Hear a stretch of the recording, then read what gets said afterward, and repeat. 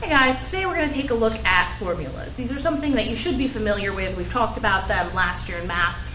We used them towards the end of the year when we were doing geometry to find surface area, volume area, those things. We've also used them a lot in science last year as well to calculate different things. So what is a formula? A formula is simply an equation or a rule that shows a mathematical relationship between two or more quantities. When we did science last year, we talked about the distance formula, the rate formula, speed formula, and you did some calculations with that.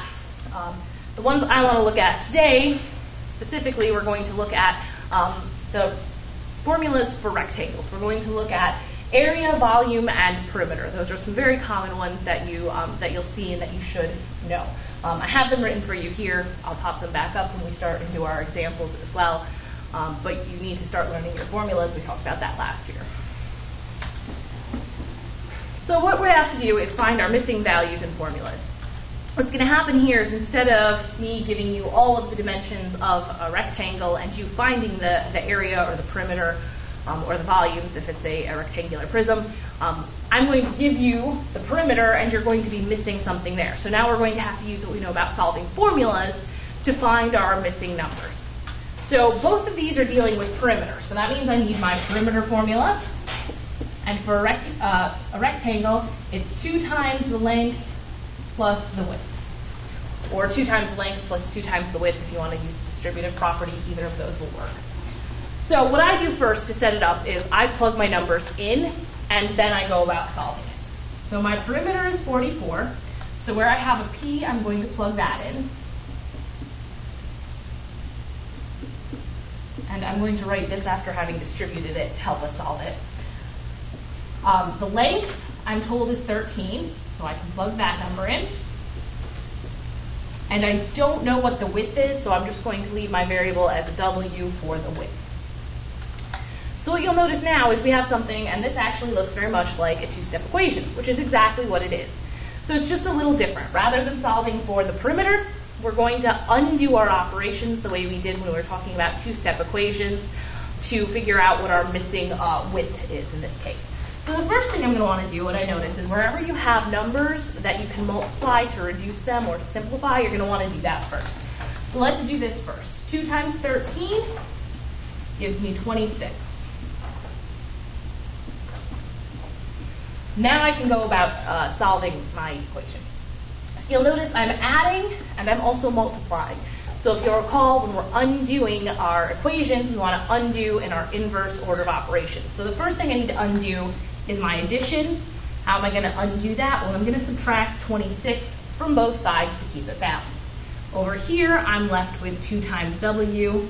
When I do this subtraction, I'm left with 18.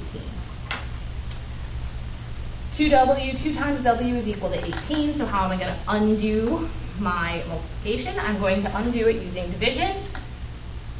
I'm left with W on this side. 18 divided by 2 is 9. Now 9 is my answer, however we're not done because 9 tells me nothing. Is it chickens? Is it cows? Is it hens? Is it feet? Is it miles? So look back up here, we're dealing with centimeters, so we need to make sure that we are labeling our answer. If we don't label the answer, it'll be marked wrong on quizzes and tests. But it's also good because we want to be specific. We want to know what we're talking about. 9 centimeters, not just 9. And then again, if you wanted, you could plug your 9 in here, and you could do your operation to make sure that you get 44 to check your answer and make sure that you're right.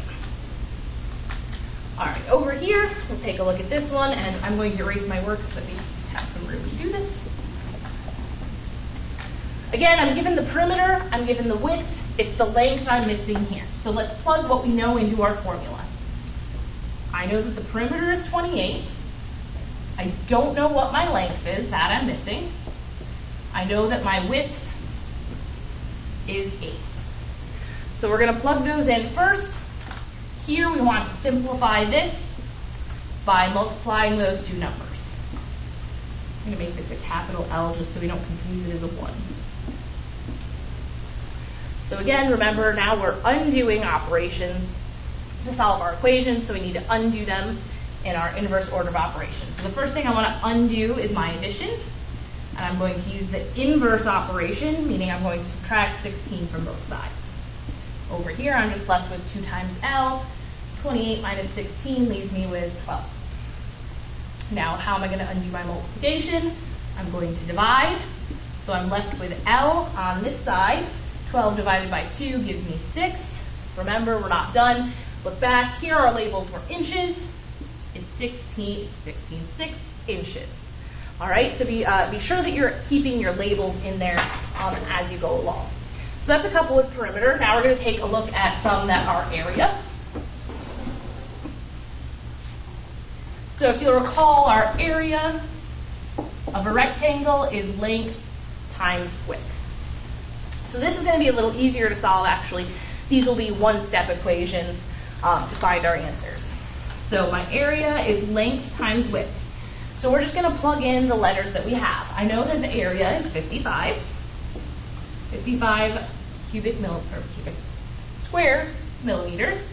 My length is 11 millimeters, and I don't know what my width is. So first thing we want to do, we want to write it out, plug in what we know, because then it's easier for us to see how we need to solve it. So always set it up this way, plug in your numbers, and look at it before you try to solve. Here, how am I going to get my variable by itself? Well, I need to use the inverse operation of multiplication, which is division. I'm left with W over here. 55 divided by 11 is 5, and we need to label it. We're dealing with millimeters. It is 5 millimeters wide. And again, we can go back and check by plugging it in. 5 times 11 gives me 55 millimeters squared. Over here, you'll notice we didn't draw the square. Sometimes I might just give you the letters here. It's still the same idea. So area is equal to length times width. Let's plug in what we know. We know that the area is 42 square feet. I don't know what the length is, but I know that the width is 3 feet. Sorry, again, let's make that a capital L so we don't confuse it for a 1. So I have 3 times L is equal to 42. So how am I going to get the L by itself? I'm going to use my inverse operation. Over here, I'm just left with length. 42 divided by 12 gives me 14. Make sure that we have our proper labels. This is in feet. So this would be a rectangle that is 14 feet by 3 feet, would give me an area of 42 square feet. And again, go back, check your answers. All right, the last one we're going to look at is the volume. And we did talk about volume last year. So this would be not if we have a square or a rectangle, but this would be if we have a rectangular prism, a three-dimensional object. So you'll notice here, on this one, we actually are solving for the volume. So this one we're doing basically what we've done before last year when we looked at solving for volume. So volume is equal to length times width times height. So it's my volume that I'm missing over here, and I can plug my other numbers in. My length is 3, my width is 6, and my height is 9.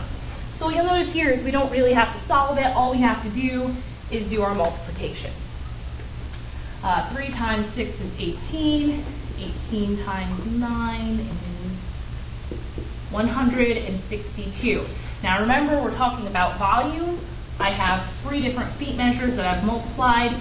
So my answer is 162 cubic feet. Make sure that we have our labels and that we have them labeled properly. All right, if you look at this one here, I am going to have to solve for something else again. So we're going to want to plug our numbers in as we go. So volume is length times width times height. I'm given my volume, which is 216. I'm given my length, which is 3. I'm missing my width, and my height is 12.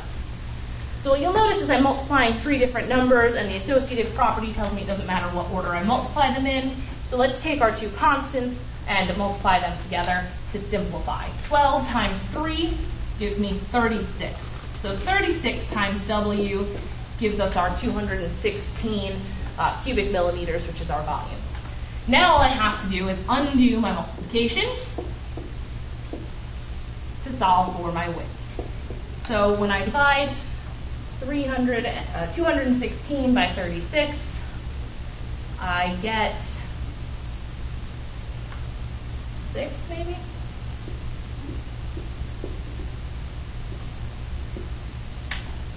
Yes, I get 6 millimeters. Make sure that you remember your labels when you're done. If you have any questions or if you're confused, please go back and watch the video. You can post questions in the comments or on your online quizzes, or just bring them to class with you. Have a great night, and I will see you guys tomorrow.